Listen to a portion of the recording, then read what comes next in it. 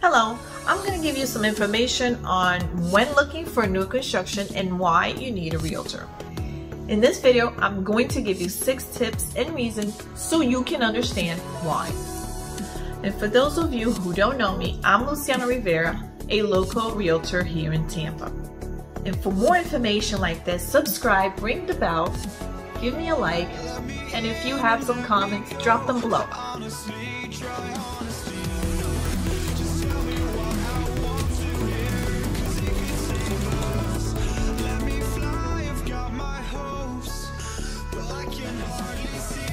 So buying new construction and resale houses are very different.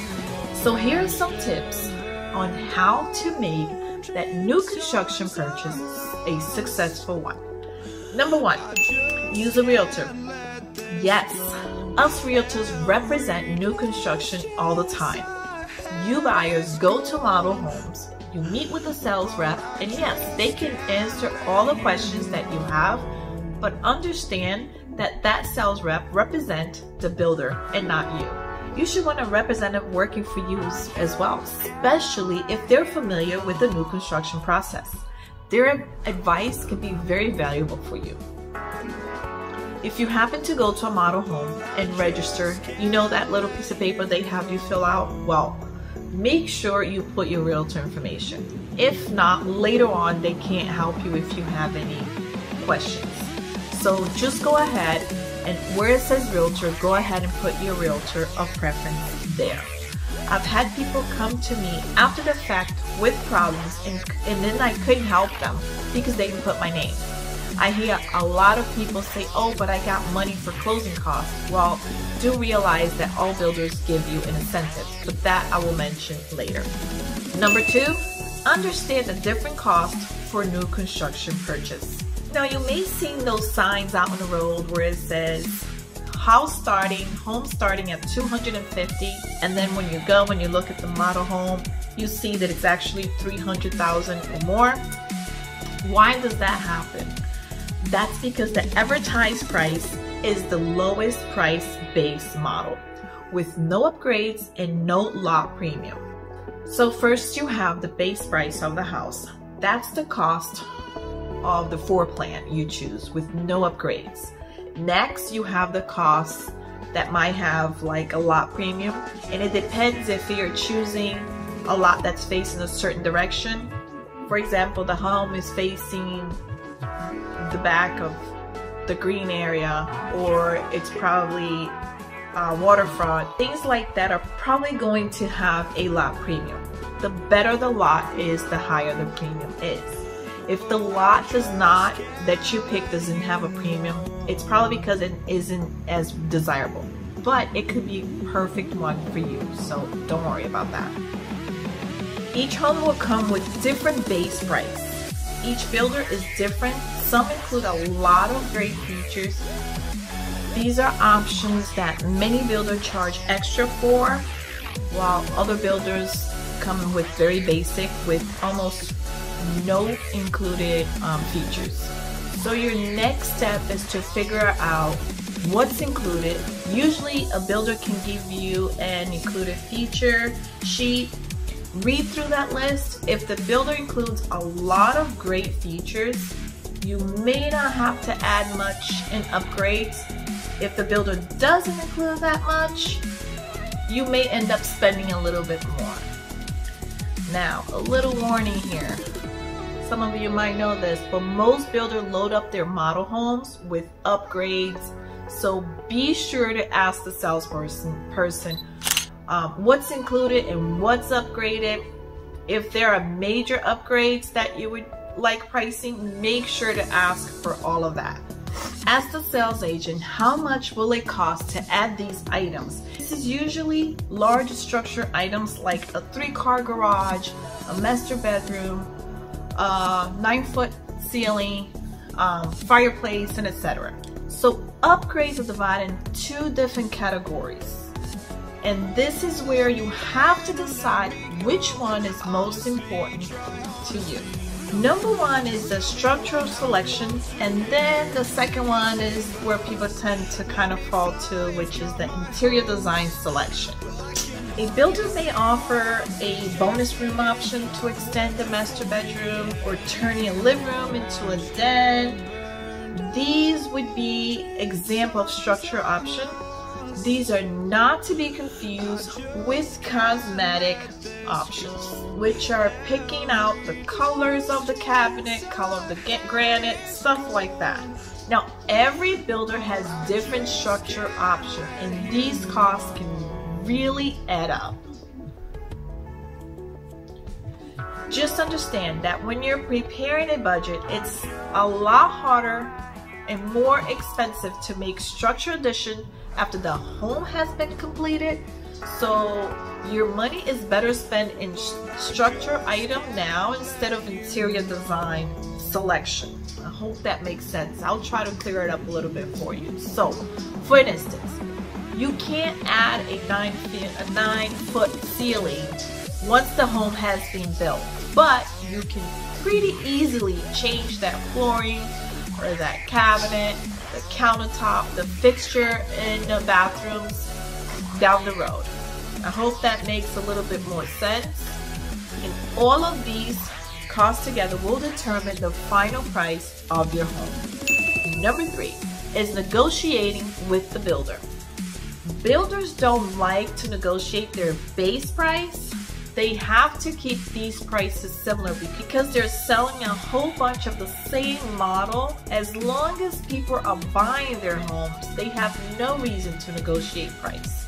However, builders are more receptive to negotiate things on credit. So instead of asking $10,000 off the house reduction, and the house, so you can ask for $10,000 towards credit into the design center, towards closing costs. Not every builder is going to give you credit. They might not want to negotiate it at all. It completely depends on how popular that product it is, but doesn't hurt to ask. Now, if you happen to be interested in an inventory home, which is a home that's already built by the builder, then that might give you a better chance to negotiate price because that house is almost ready, if not already ready. And the builder doesn't want to have to pay the holding cost of the house. Again, they might not be willing to go down, but you may have a better luck negotiating with the builder on the inventory home. So number 4. Closing costs on a new construction home. Every builder is different, but make sure, no matter which builder you're using, make sure to pay attention on their closing costs. But before you get discouraged about that, a lot of builders offer an incentive, like I said earlier. However, make sure you do your due diligence and talk to other lenders.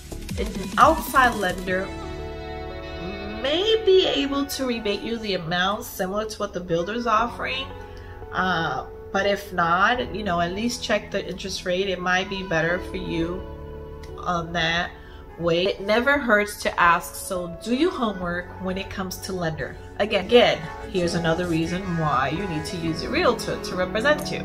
Number 5, inspection. Yes, you can do home inspection on new construction home. If you're building a house from scratch, I recommend 2 different inspections. The first inspection is your pre-drywall inspection. This is when an inspector comes in and looks at everything on the outside of your house. You don't get to see that stuff once the drywall is put on. So that's the most important inspection during the building process. I also recommend an inspection just before closing to check to make sure everything's functional. That's really like the regular inspection that you do on the resale home. But that is an option. A lot of people don't do the prior inspection for closing because the builder will offer a wonderful warranty that will cover anything that happens after you move, and that's a great feature in the home construction, but it's easier to fix it before it's before everything is done with, because you can get that out the way, and who knows how long it's going to take for them to come and fix whenever, you know, whatever you need to fix, you know, like every builder is different. And number 6 is construction time expectation. Say your builder says it will take 4 months to build your house. Okay, maybe it'll take a little bit longer, but let's pretend that. Well, that's their goal, but in reality, they never exactly know how long it's going to take for it to finish building. The builders have to deal with so many things. They have to deal with the weather issue. They have to deal with materials being supplied on time. They have to deal with the constructors doing their job, going through inspection, permit, and so much more. It's a lot to manage for them, and it doesn't always go smoothly. Trust me, no builder wants to take any longer to close on a house than it absolutely needs to. Remember, they don't make money until they close on the house. They want to close as much as you do.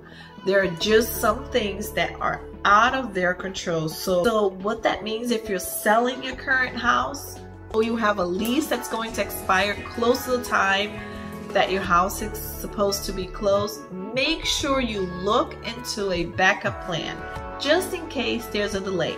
For example, if you're renting, make sure to talk to the landlord and possibly going month to month if you need to. If you're selling your house, see if the buyer will be willing to extend the closing or lease the house back to you.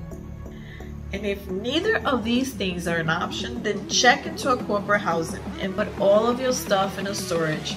I know it's a giant pain to do this, but closing delays and new construction happens so frequently that you need to have a backup plan. So if you absolutely can't have a delay and your move-in date, then think about looking into an inventory home.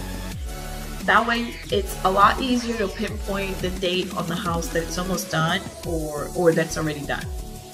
Oh, that's it. I hope this information helped you and clarified some of the things for those of you that are looking to buy a new construction home.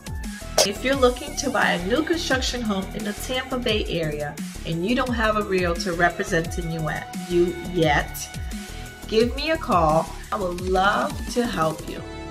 Thank you for watching this video. Go ahead and click that like button and consider subscribing to this channel, Rivera Florida Homes. Share this video with families and friends that might need this information. See you guys next time.